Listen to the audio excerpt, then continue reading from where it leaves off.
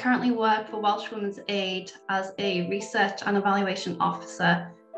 My mum, she's a single parent, and we went through a period of homelessness, so we didn't have anywhere to live. We had to move in with family members, and we were all staying in a room, so me, my mum and my brother, for about a year. I did a criminology and criminal justice degree, but because of close family members have criminal backgrounds, I wasn't able to get far in that field.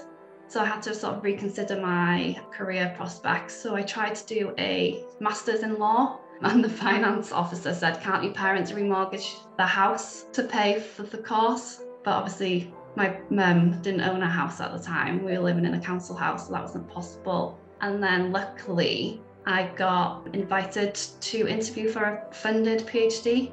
And then that's where I am now. So I finished my PhD last year.